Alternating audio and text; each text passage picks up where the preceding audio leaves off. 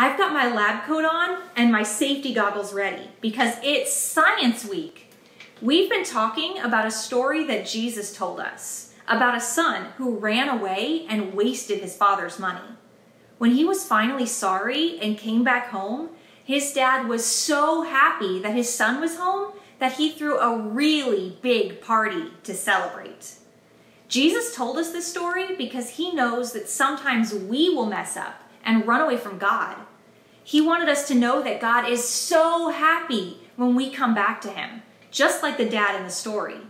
God celebrates when we say we're sorry and we come back to him and listen to him again. He loves us that much. The father in our story threw a big party to celebrate his son coming home. Let's have a party too, to celebrate that God forgives the bad things we've done and welcomes us back to him. Let's use science to help us throw this party. What's a party without balloons? We're going to use science to blow up a balloon. For this project, you'll need an empty plastic bottle, 1/3 cup of vinegar,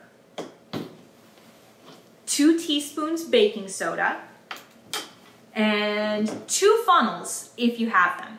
But one will work, you'll just have to wash it between uses. And you'll also need a balloon. We're going to cause a chemical reaction between the baking soda and the vinegar. And that reaction should blow up this balloon. But it is possible that the balloon might pop while we do this and send baking soda flying everywhere. So make sure you have help from an adult. Okay, the first step is we're going to take one of our funnels and put it in our plastic bottle. And we're going to take 1/3 cup of vinegar,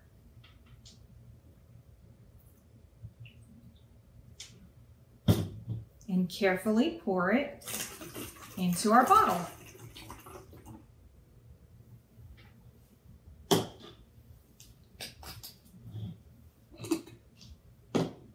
Okay, for the next step, we're going to take the other funnel. Now, if you have to use the same funnel again, you'll want to make sure you completely wash and dry the funnel before doing this step. But I'm going to take my other funnel and I'm going to put a balloon on the end of the funnel. And now I'm going to take my teaspoon measuring spoon and I'm going to measure 2 teaspoons of baking soda.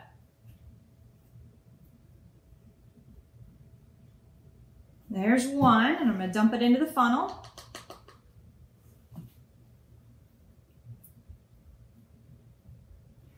And there's 2.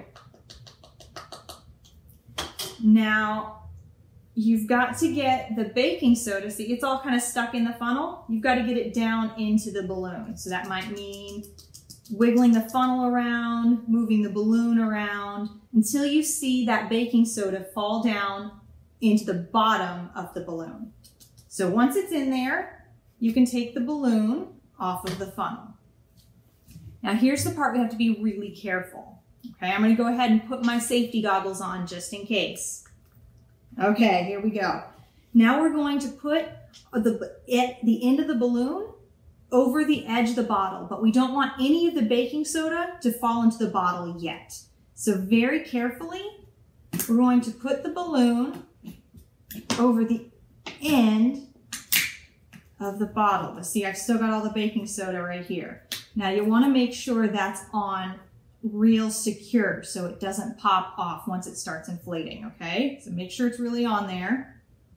Okay, now here we go.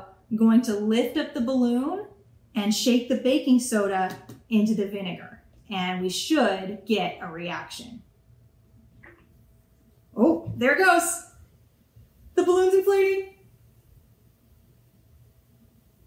Isn't that awesome?